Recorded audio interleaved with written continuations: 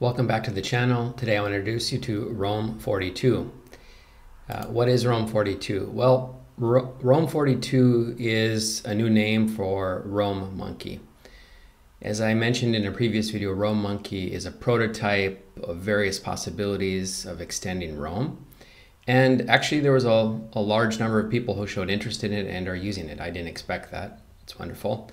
And it's nice to get feedback from many users. So just to add a little more polish and to reflect a slightly larger user base, I'm renaming it to Roam42. The number 42 is significant.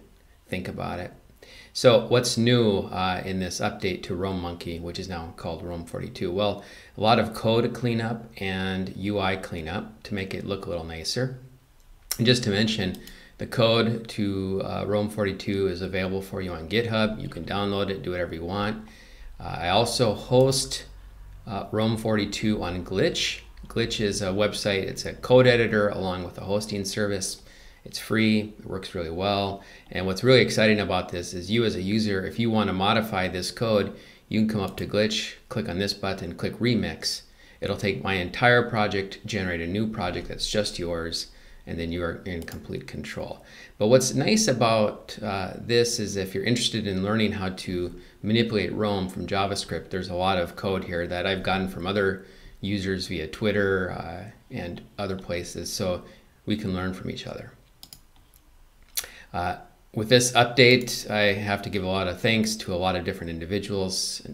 Got a lot of feedback on functionality, user interface, bug reports. So on Twitter, thank you to everybody who helped out, and of course the Slack channel where we have a discussion going around Roam42. And if you're new to Roam42, please check out in the same channel the RoamMonkey video. Everything there still applies, it's still very useful. So what's new and updated in Roam42? There's a new jump to date feature, a quick reference feature, some interesting live preview changes, and some new shortcut keys. And just to mention, in the future, we're planning an update to the template engine, thanks to Victor, and also a pretty significant update to the daily notes pop-up, which actually turns out to be a super popular feature. Let's start to go through what's new. I want to start off with the jump to date feature. Let's do this from the sidebar using the Roam42 shortcut key to open the sidebar. Alt-Shift /. This is one of the new keystrokes added to Roam42. Let's take a look at jump to date. So jump to date is a really interesting feature. If you're a heavy user of the daily notes page, as I am, you're frequently moving between dates, and basically it's totally replaced Todoist and other programs for me. So let me pull up today's page, and let's just get some starting point here. So I'm going to pop in the daily template that I use. This is using the Roam42 template feature. And basically, as you can see here, I have kind of a basic layout for the day, the agenda, tasks I want to do, activities from the day, and some predefined queries that I use as a starting point to see what activities I should move into the day. This is pretty nice. I can just say, you know what, I want to work on that. So I do a copy block, put that up here, make it a task. And now I have that linked to my project. I also have a nice block embed here, something that repeats on every single day. Okay, so jump to date. Jump to date is Alt-Shift-J, Alt-Shift-J, and that pulls up this nice little menu. Of course, I can use my mouse and click a date, and this will jump me to that date. So if I want to go back to yesterday, 22nd, and so now I'm on the 22nd, Alt-Shift-J again, and I can actually navigate this with my arrow keys. Left, right, up, down. Let's go out to the 31st. It's blank, there's nothing here, but I'm going to put a reminder for myself at this date. All right, and now Alt-D, the default Roam key to go back to today's page. So Alt-Shift-J brings me to jump to date, and I can quickly go to any date. Now, if I click on a date and there's no page yet for that day, a page is created for me. This is also really nice on a device like an iPhone. For mobile support here, you'll notice there's this little icon here. It's actually up here.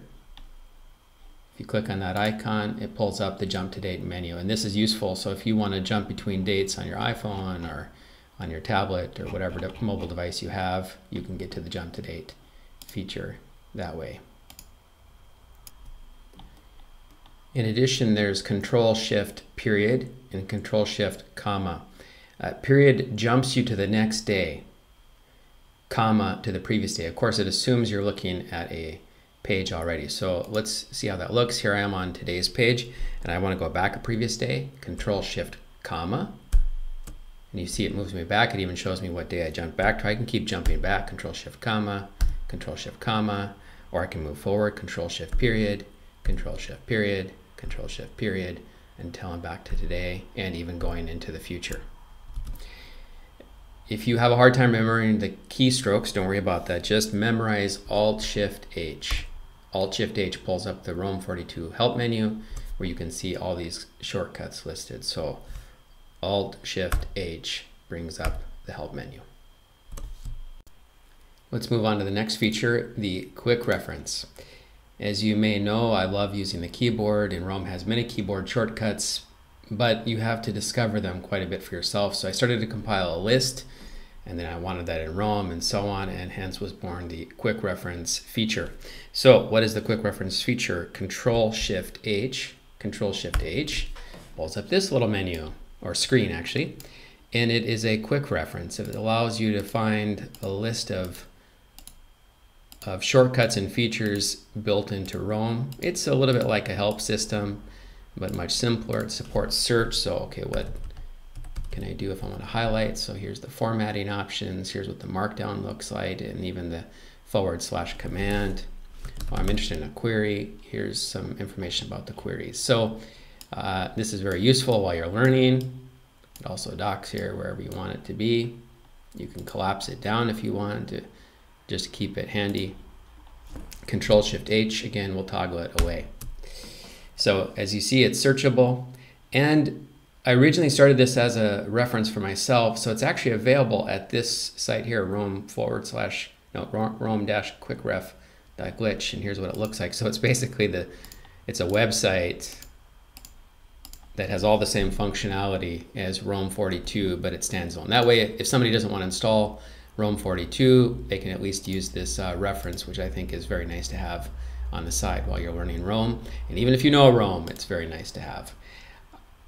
It's a growing database, so if you see a mistake, please send me a correction. If you see something that would be useful to add to it, I would love to see that as well, so send that to me, and very quickly I can add that to the database. Let's move along to live preview changes. Live preview is something that was already supported in Roam42, but we made some changes. You can now toggle it on and off. Some users really didn't like this feature, so if it's on by default, it was irritating for them. So now it's off by default, but Control-Shift-L will turn it back on, and Control-Shift will toggle it off. So Control-Shift-L, you can see the little message, live preview enabled, Control-Shift-L again, live preview disabled. And your setting is remembered between sessions, so you can leave it however you like. So I'm going to turn it on here, and this is what it does. As you can see, it's providing a preview very quickly of these links to pages.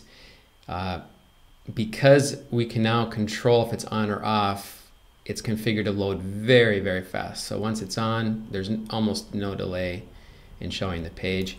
And we've extended the capability. It now supports even tags. This is something that didn't work before. So now if you want to see a preview of a tag, and as you see, it's even working inside block embeds, which didn't do before. So nice little upgrade. Now there's something really cool here. Rob conveyed this trick to me. Basically, he likes to do this. Let's say you're previewing a page, but you want to change that. There's no way in Roam to change this page without first opening it and changing the title. But here, if you're using live preview, which is live, you can actually update, and you see how it updated behind the scenes. So just again, hover over. I want to change that to fall big vacation. Click away, and you see it got updated. Moving along, we come to new shortcut keys.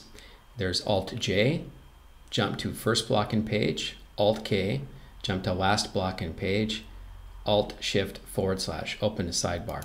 You've already seen me use this one, Alt-Shift/. It just simply toggles open and close the sidebar. So if you're a keyboard person, it makes it convenient to get in and out. Second is Alt-J, jump to first block and page. Let me demonstrate that. Let's open a page I have here, Evergreen Notes. And as you scroll through, you see it's a pretty long page. So here I'm at the bottom. If I press Alt-J, it bounces me up into the first node. Alt-K brings me down to the end. This is something I've seen in the forums, people wanting to jump between the top and the bottom quickly. So Alt-J, Alt-K. So let's talk about installation. If you're an existing RoamMonkey user, you're going to want to delete the old code for RoamMonkey from your Roam database. You can continue to use the old code if you want, but you won't get any of the new features. We moved it over to the Roam42 path, so this is why it requires an installation step. So delete the old RoamMonkey reference and then come and follow the steps here on the Roam42 installation. So if you come to the public database for Roam Hacker, there's this link, Roam42 installation and features. This is a summary of installation steps as well as feature sets, the older RoamMonkey video, and kind of a breakdown of feature by feature. So this is going to outline the steps of what you need to do. And long story short, you're going to copy these blocks into your Roam database. These have to be moved into your database. So how does that work? Just click here in that first empty block, click and drag down. So I'm just selecting these blocks here. Going to press Control-C for copy. And in your own database, you create a new page. Let's say you're going to call it your Roam42 code, whatever you want. In a clean block, just paste it. That's it. And so now you've copied everything that you need. I want to draw your attention to this red box. Please read it closely. You need to understand what you're doing here. You're enabling code to run on your database. This is your responsibility. This is for you to understand what's going on. Do you want to run the JavaScript code blocks nested here? Yes, I know what I'm doing. This is not safe unless you know JavaScript and read the code blocks or trust the author. It's very important. That's a whole lesson in itself, but basically you need to understand. So only load code that you really trust, and that's always true in life. Which you'll notice here, this is just code that basically loads the Roam42 code from the Roam42 website. And while we're here, if you want to disable any of the built-in features, you can actually come here and just remove these lines, and that will disable those features that are uncommented. But by default, nothing is disabled. So if you understand what you're doing and you want to proceed, you just click on the button, yes, I know what I'm doing. And that will start to load the Roam42 code, and you'll see, because a little message pops up indicating that Roam42 is starting. If you've deleted the RoamMonkey code, I always recommend refreshing your browser to make sure there's a clean start. So that's a quick overview of the new Roam42 features. Up at the Roam Hacker public Roam database, next to the Roam42 installation and features link, if you're interested in support from the community, there's a Slack forum, Roam42 channel at roamresearch.slack.com. Come there, and many of the friendly people, I'm sure, will be happy to help you out. Thank you for your time. Have a good day.